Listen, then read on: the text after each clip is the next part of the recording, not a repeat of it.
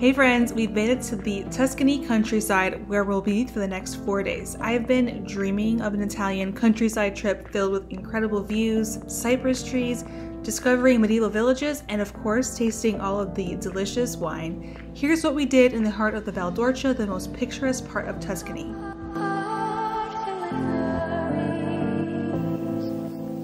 Everyone, welcome back to the channel. I'm Dana Berez and I'm super excited because we, Alessandra and I, yes, have just made it to Tuscany and we're gonna be here for the next 4 days. It's absolutely beautiful and scenic. We can't wait to go to all the wineries, check out all the villages. I did a ton of research when planning this trip to Tuscany. So I'm gonna give you some travel tips along the way, kind of like how we did our trip. We're in the middle of the Val d'Orcia, which is like the most scenic, beautiful place in Tuscany. They have like the gorgeous rolling hills. Basically, if you think of Tuscany, you think of this area. It's south of Siena and we are like in the heart of it. So we're about a 15-minute drive from Pienza, Montalcino, Montepulciano. It is just about to be noon and we're gonna head to one of the towns to start wine tasting. So a little bit more about where we're staying. We are staying in a agriturismo, which is basically a place to stay on a working farm. So we're literally like in the middle of nowhere, which I'm obsessed with. The view here is stunning. We have like a 360 view of the whole region. It's incredible. So let me share with you what the house looks like. This is our view. Incredible. There is Pienza and there was another town over here. The sunsets are incredible. We came in last night and everything is just incredible. And we are staying in this house. We have the full first part over here.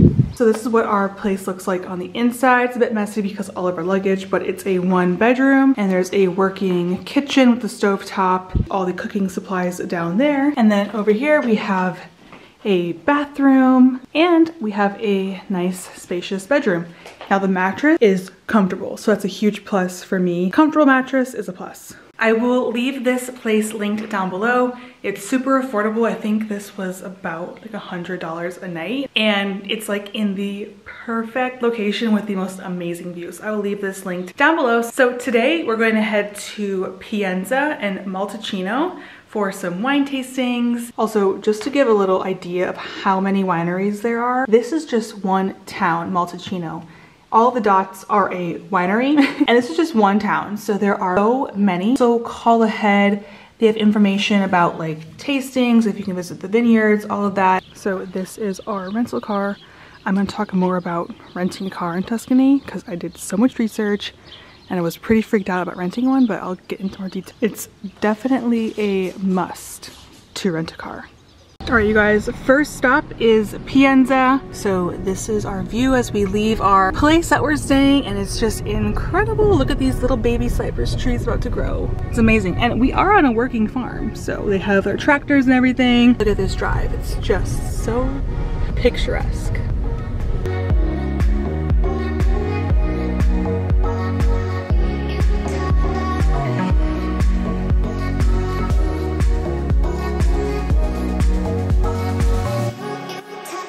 We are gonna pay for a parking ticket. 1 hour is 170, 5 hours is €6. So this is the parking lot. You have to pay, but there's tons of spaces, so that's good. You don't have to really worry about parking, but you park outside the city, then you walk in. So let's pay out. We gotta pay with a credit card. Put our ticket in the windshield. We are ready to go. Look at all of the... Oh, gorgeous. Oh my goodness.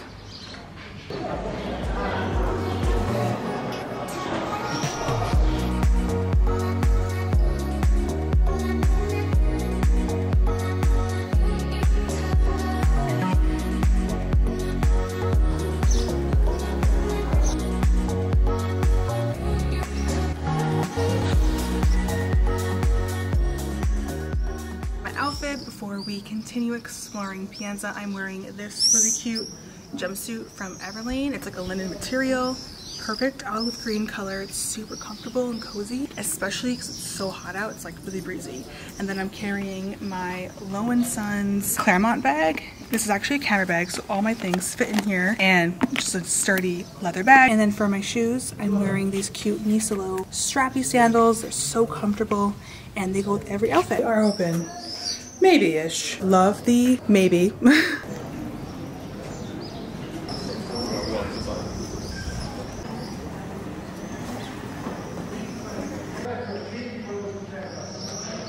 So here in Pienza, they are known for the pecorino cheese. So they have different flavors.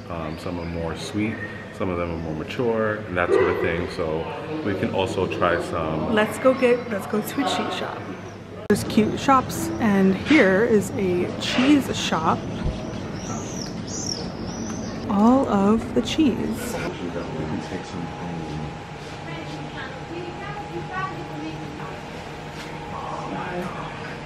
I never like seen all these cheese wheels. Alright, so we explored Pienza for a little bit. It was much smaller than I thought it would be. The walking center part is just a few walking streets in a medieval village. It was actually really cool. We sat down for a little sandwich and we drove about 30 minutes to Montalcino. We're going to our first wine tasting of the trip. We are at a winery called Val de Suga and the property is gorgeous. They did close for like a little siesta. We're gonna be waiting around for about like 30 minutes, which is a good tip if you want to go to the wineries. Definitely call ahead if you can. We have a Italian SIM card, so we can call and ask if they have tastings available. We did call one before this. It's like the most popular winery and they're booked for the rest of the month. So definitely call ahead because they may not be available for tastings, etc. So we have a little wine tasting gonna happen and I'm so excited to try it out. Let me show you what the grounds look like. They are so spectacular. So this is what it looks like, the winery. Like, are we living in a fairy tale? I think. And up here is the town of Montalcino, which is not to be confused with Montepulciano. There's different towns and that is where the city center is.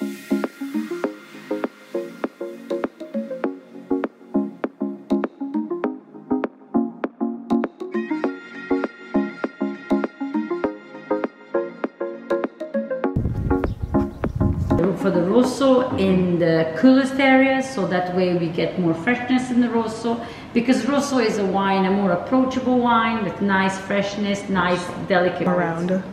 Cioè devo portare i vari. Va bene, perciò ora vengo questo qua a prenderlo.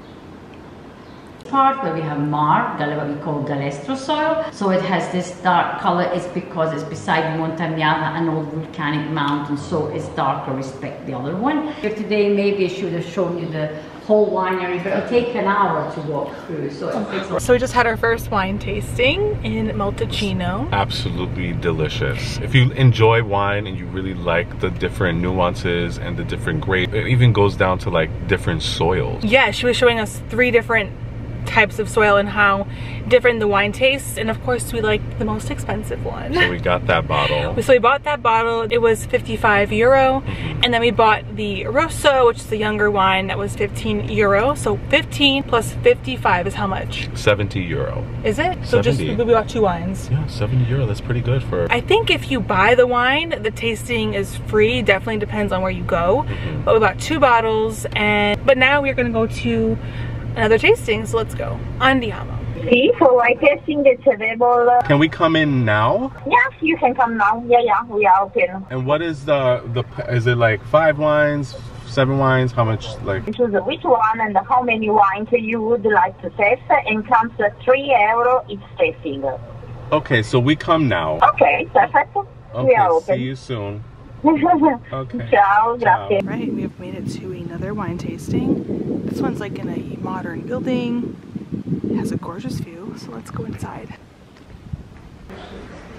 We are at Brunello di Cantina. Now we're doing another tasting. A minute away from the other one. Yeah, it was literally down the road. Down the road. Okay, then the right order are exactly from Rosso di Montalcino to Da Vinci Brunello, where all 3 are made from grape Sangiovese. Just Rosso are not aged in oak barrel, but the still Brunello gets aging for at least 2 years in oak, 4 months in a bottle it has to stay also. Sold in market after 5th year of the harvest. That's why they are really rich, strong and intense wines. Especially because the ones that you were gonna try are 10 years old, 2012, yes. Oh wow. You will find them quite balanced, rich and round.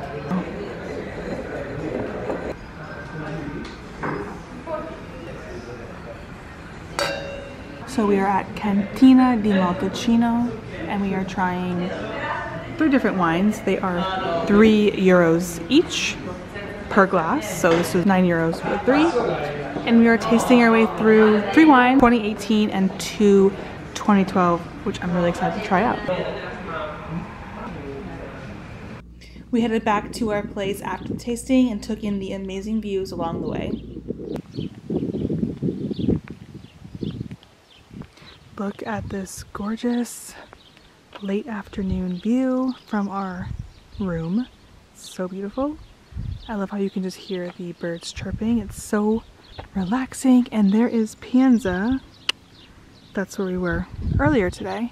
All right, so we just got back from wine tasting. I changed into this light linen dress, but we did 2 wine tastings today. We did one that was more like luxurious, I should say. It was more like on an estate.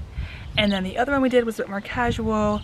We sat down on tables and we just drank the wine. €3 a glass. So they're both different experiences. They both were wonderful. And we did call ahead just to make sure that they were open and that they could take reservations, just because there's siestas here. People go away.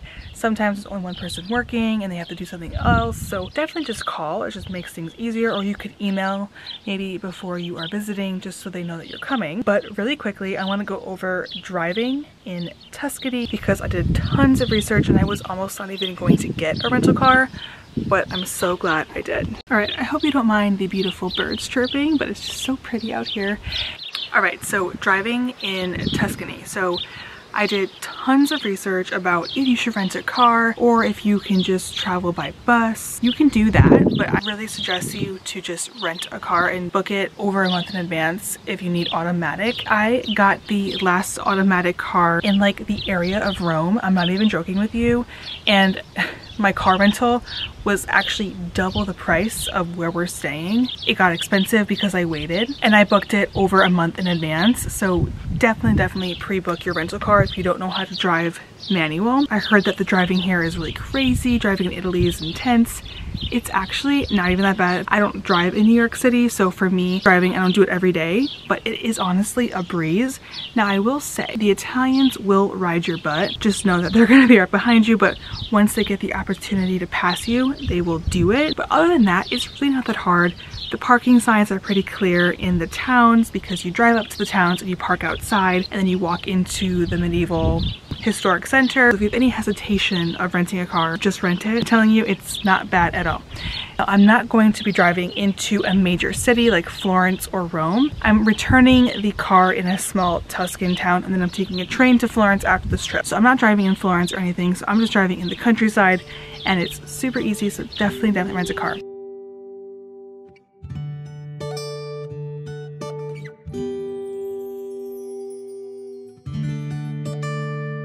We are in a small town, probably like a 5-minute drive from where we're staying, and we're going to a restaurant called La Terrazza, and I believe it overlooks a thermal spa. So let's check it out. Look how cool. This is so pretty. Oh my god. And we're eating here. Yep. That's what we're eating.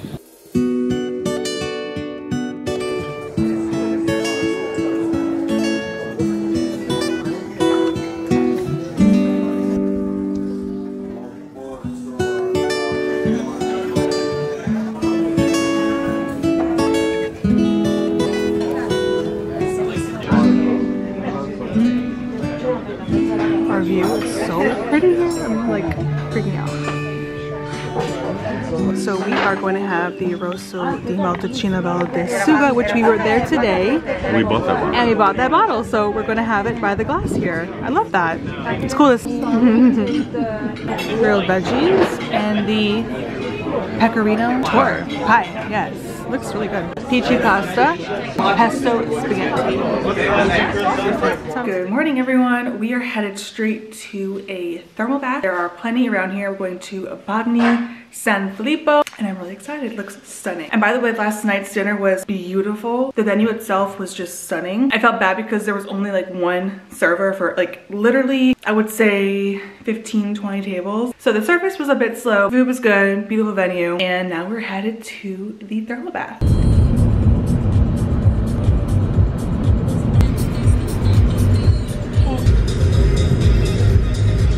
we have made it to the hot springs. I believe it's the Pozo Bianco. I hear the water. We found the pathway to the springs, Pozo Bianco. There's definitely a smell in the air. So right away you have like this sulfur smell. Yeah, it's like sulfur. It doesn't smell like rotten eggs, but like a little bit, you know? I wonder if we're gonna smell like that. Yeah. We're gonna have to shower immediately after. And we are here at 8:30 in the morning. I think I hear a few people, but the town is not open at all. Parking is super easy. Oh, wow. My lord, look at this. Look how beautiful this is. This is gorgeous. There's a little stream that goes down. All right, so we found the real deal. It's a bit down and it's absolutely stunning.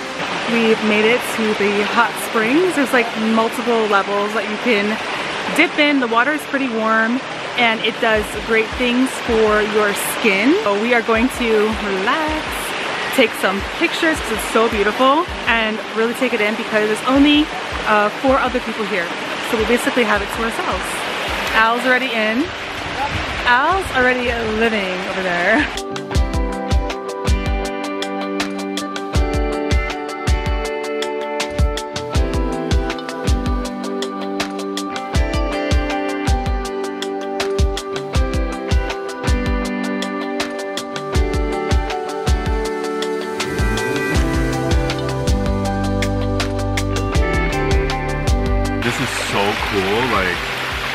It's so relaxing and really, really nice. I can't believe this is like this here now. No admission, there's no bathroom, there's no concession stand. It's literally just in the middle of a park. I know in this area there's a lot of other natural springs. There's like one like Insta-famous one that's always busy. So this one is a bit more of like a hidden gem.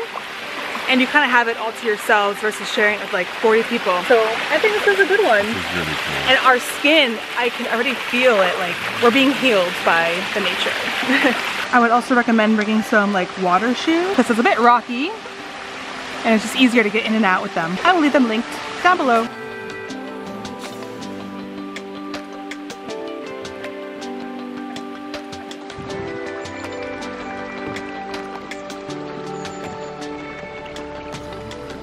So just leaving. Yeah, my skin has that like salty feeling like after the beach, but oh my god, look, show them.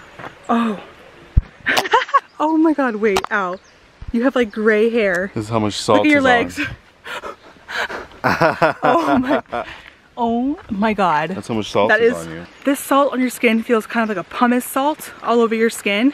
But now we're gonna head back to the room, have a little sandwich, and plan the rest of our day. Oh, little cat house. So we freshened up from our sulfur bath.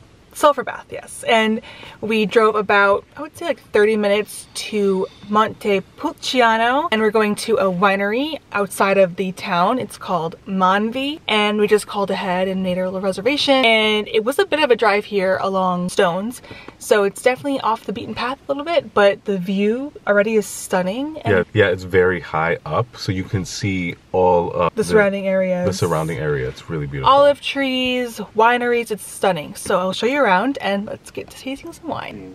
Cat of the day. Very nice acidity and medium bodied. Really, it goes really well. Whereas you can start with a rosé. Nice. We're starting off with a rosé made with 100% Merlot grapes. Yeah, the grass is quite intense for me. The special grass. Compared to the normal robillas. We go also with steaks. Of course, we like the most expensive one. Actually, we're all really good. This is a small, local, family-run. Only 4 people run this winery. It's a very small, organic, and it's one of the 10 of the 100 organic wineries.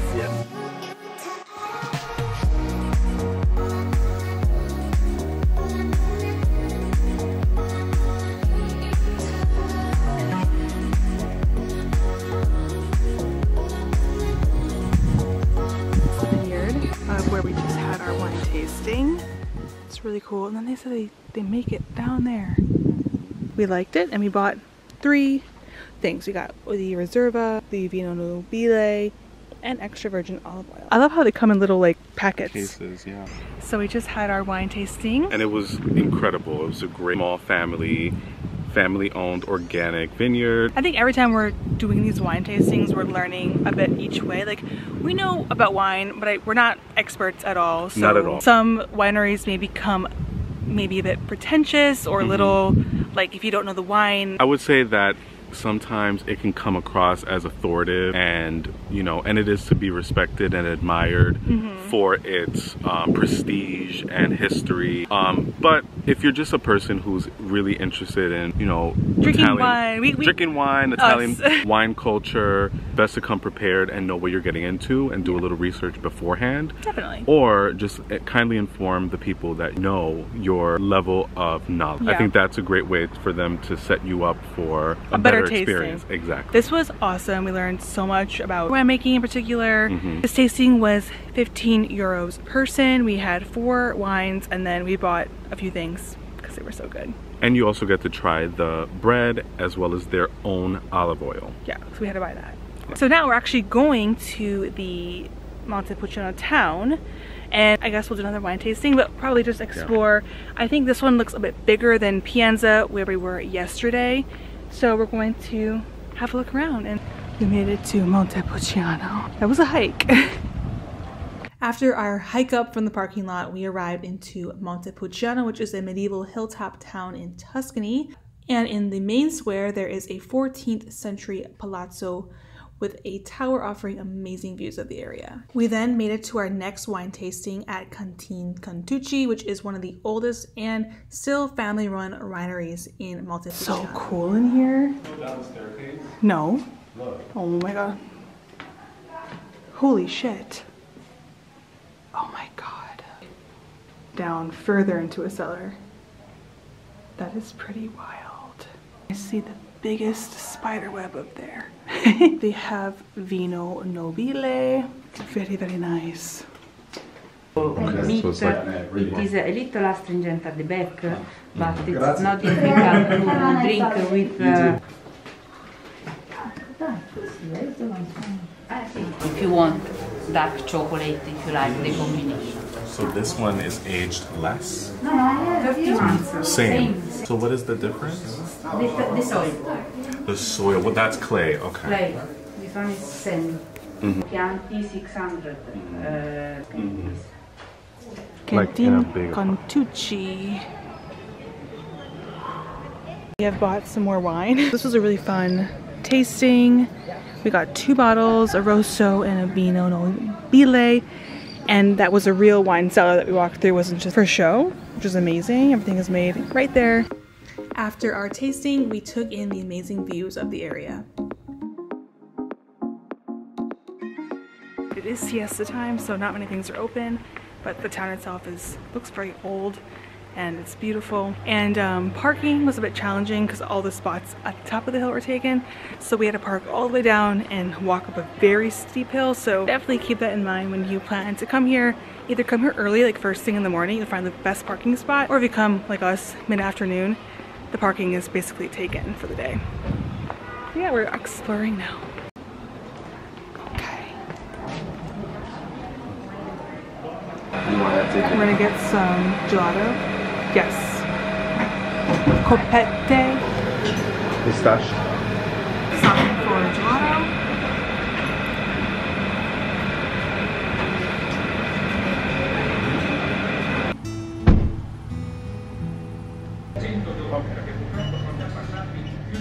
We then headed to a dinner nearby our hotel, and the view here was spectacular, and we sat outside and enjoyed this view.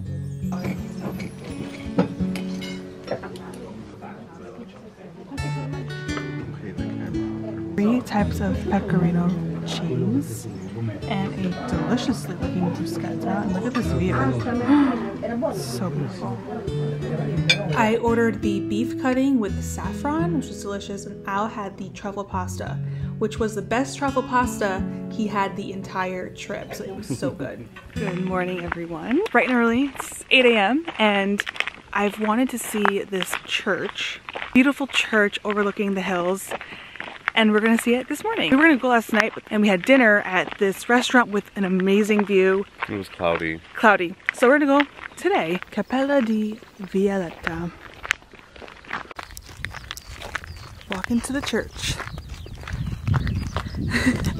We're the only ones here. We finally made it to the church after about a 5-minute walk. This church isn't that old. It was made in the 1800s, but because of its beauty, it's been a photographer's dream, so I wanted to scope it out and take some amazing pictures.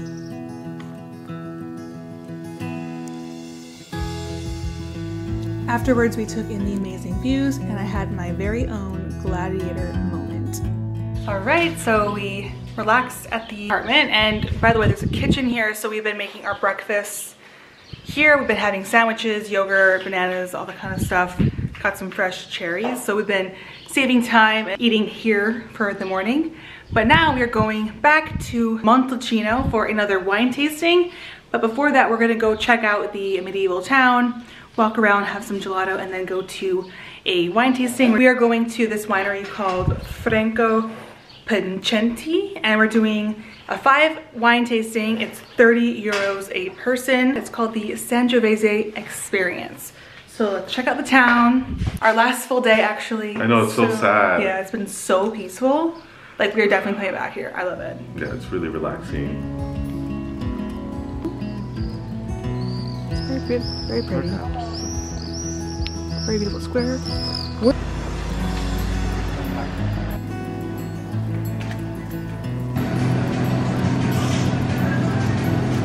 Some gelato, and it's delicious. It's so moussey, like it's like air.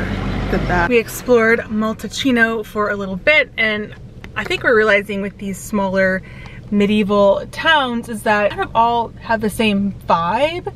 They're very similar. Yeah, Montalcino and Montepulciano are like on top of a hill. So if you are unfortunate and don't get an early parking spot, you're going to be walking up a hill in midday sun. And so if you want to explore the towns, I would recommend getting there early so you can get like a better parking spot. Pienza was more walkable than any of them. It's pretty flat. You drive up the hill and you can park at the top. So I liked Pienza for that reason. We are waiting in the car. We're a bit early for our wine tasting experience. Okay, so welcome again. We are going to start with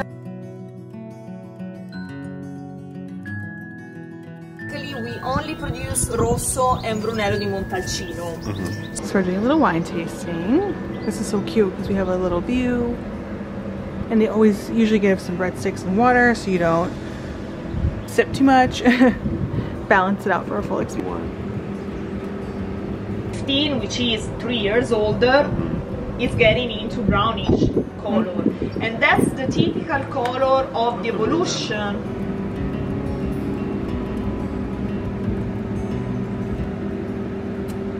So which ones are we trying? We're trying 2 Rosso di Montalcino, and now we're going to move on to the Brunello. So Rosso means it's been aged in a barrel for 1 year, and then in a bottle for 6 months. Younger wine, you can drink it with lighter bodied things like bruschetta, cheese, appetizers, and then Brunello is more for like meats, cheeses, heavier dishes. So Luna.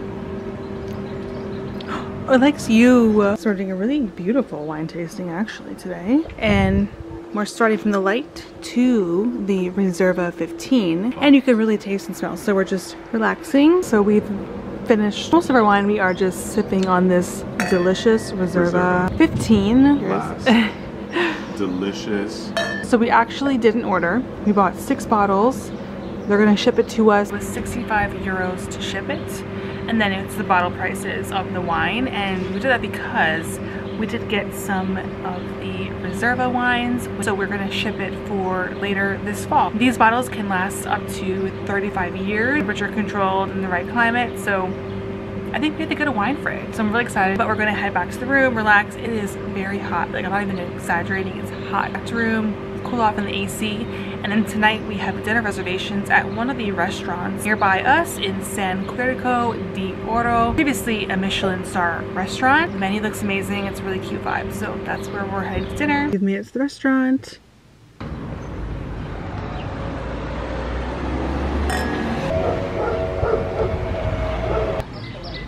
Actually, yes, I can.